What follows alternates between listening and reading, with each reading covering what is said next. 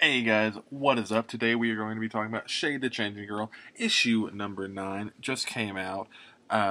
It's a follow-up to what has been a really fun story so far about Shade really, pardon the pun, but spreading her wings. Going to Gotham by herself to experience Earth at its fullest capacity. This issue, she's going to see the concert of the Sonic Boom, someone that was big on the Honey Show that she fell in love with from Earth to begin with. And this whole issue deals with getting old, what that means to her race, what that means to humans, and the difference between wanting to feel young and be young.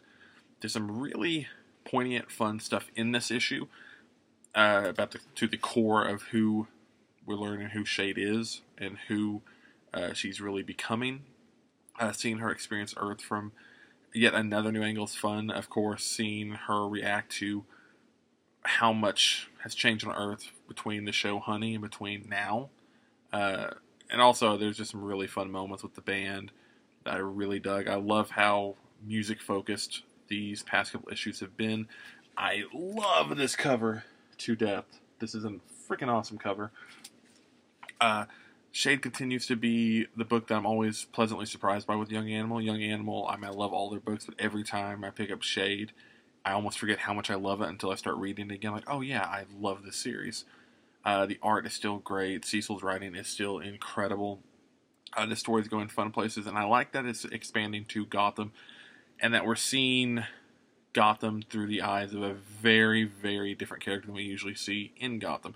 I did love there's some little things in the background going on, like the radio host talking about people being drugged, or people being this, or people being that, or feeling the effects of Shade in a big way, especially last issue where the entire city went crazy because of her, essentially. Shade continues to be a strong entry every issue.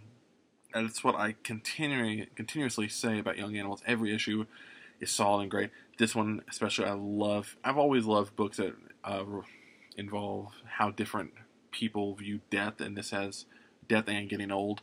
And this has some cool ideas around that, and it sets up a meeting between some people that should be very interesting in the Shade universe.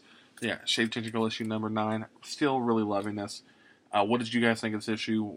What did you guys expect from it? What did you get? What did you not get? This is pretty much exactly what I wanted from this issue when I knew last issue when I said that she was going to go see this band.